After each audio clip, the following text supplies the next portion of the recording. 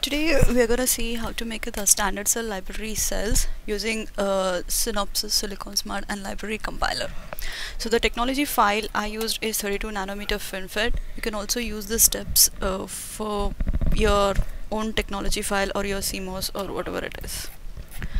So the first, what you're going to do is just create a directory with whatever your name you want and store all of your library files, netlists and extra files also in it, so that it can be easily accessible and you can know where it can be located. So if you could just see, these are all my netlist files and my library files, NMOS1, PMOS1, NMOS2 and PMOS2, and I stored all of my spice files in a separate folder so that when I import them it could be easier just to import the whole directory in it. The main thing which you have to consider here is, instead of saving the file by .sp, you have to save it under the name of .spice. Just be careful about it. And the other, this folder, this is a library file which you're going to create in your Silicon Smart, not over here. And this is the other file, this is the .db file which you're going to use in Design Vision to import it. And yeah, so if you could just look here, this is an example for the XNOR file in the FinFET which I created. This is basically your .sp file, but in Silicon Smart we are gonna save it under as .spice file. Since it's a FinFET and it's a double gate, it has PMOS1, PMOS2, NMOS1 and NMOS2. But when you're going for CMOS, it's just gonna be your circuit description of your gate, nothing extra files you're gonna need add in it. So after this is done, just come out of your folder and just type Silicon Smart, and this is gonna open your Silicon Smart shell, which is gonna be sis_cci.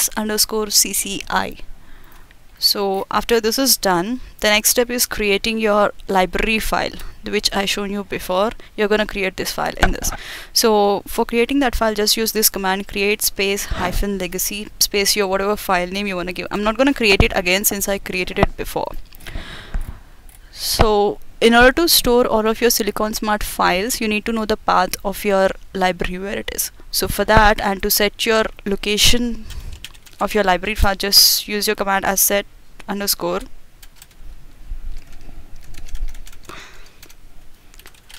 location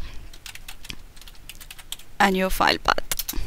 So it's gonna show your path of your files, where your Silicon Smart files are gonna get stored.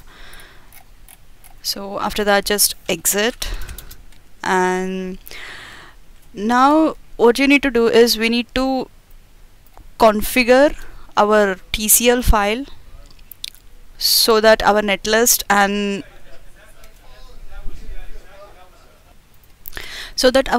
files, whatever files we are gonna import, they are gonna get recognized as .spice files. So what we're gonna do here is just go to your library file which you gave before, and in that, if you could just see, you can see all of these files in it. So just go to your config, and in the config, you can see a file as configure.tcl. So in this, just type nano configure.tcl. so it's gonna open this file up. So in this, what are the corrections we are gonna need to do are, we need to include all of our library files, which are the .pm files, which we're gonna include under this sentence, set op process op _cond. So after doing that, we are gonna set our parameter file names. Since we have two gates, we are gonna set one PMOS gate as PMOS1, another as PMOS2, and similarly the NMOS. But if you're doing it in CMOS, you don't need to do it PMOS1, PMOS2, just PMOS and NMOS simply are fine. So after that, if you'll find that in the Silicon Smart, the default simulator it's gonna take in is FineSim, but since we are using HSpice, what we're gonna do is we're gonna comment these lines and uncomment the HSpice lines in, so that it can recognize that HSpice is your simulator. So if you could just see, yeah, we just did step 7, 8, 9. So after this is done, just press Ctrl X and it's gonna ask you to save it or not. So save it, yes. So after that you're gonna come out of it, then come out of your folder, and yeah, so go to your main folder, main directory, and go to Silicon Smart. So the main thing which you have to remember in this is whenever you configure, whenever you edit your .tcl file, you have to set your path of your directory each and every time. So just set your location,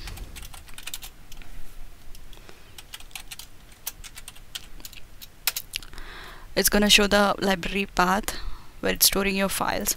So after this we're gonna import our netlist which we created and saved it in a separate folder into this. So just type import hyphen netlist underscore dir and your folder name where all my netlist files are there. So it's gonna import everything whatever you have in this. So how do we know basically that the import is completed? It's gonna show import completed, but sometimes there may be error or not. So in order to check that, if your import is completely done, it's gonna create a file called as .instant file under your control folder. You can just go into your library and go to your control folder and just check if the instant file is present or not, so that it's know that your importation is done perfectly.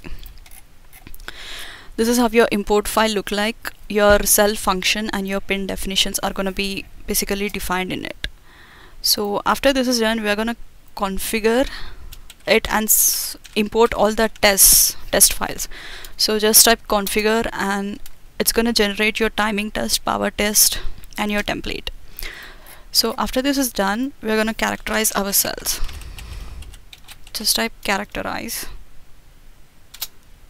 and enter. So it's gonna take 3 to 4 minutes of your time, but it's gonna characterize. So if its characterization is done perfectly, then it's gonna show this command all tasks finished successfully.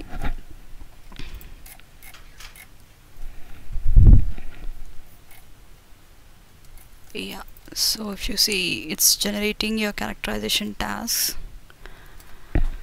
and everything. So yeah, if you could just see this, all tasks finished successfully. So our characterization is done.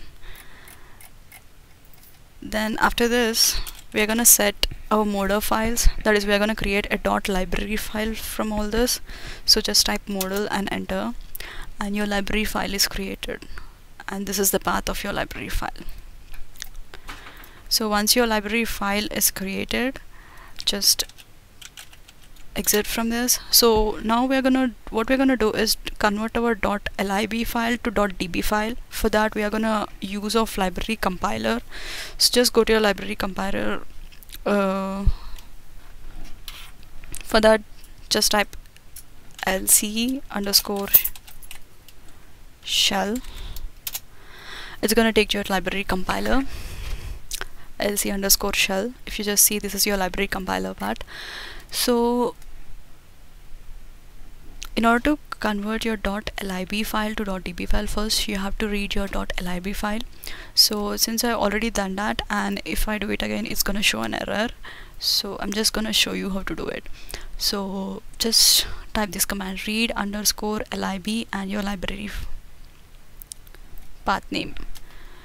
And if after that is done, just write another command as write underscore lib op underscore cont space hyphen format space db space hyphen output, and you can change this one to whatever name you want.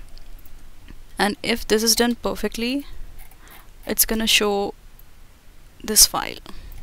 So if this file appears in your folder, it means your standard cells are done. So this is the file which you're gonna call, which you're going to call into your design vision and make use of this. So yeah, this is how you do your standard cell libraries.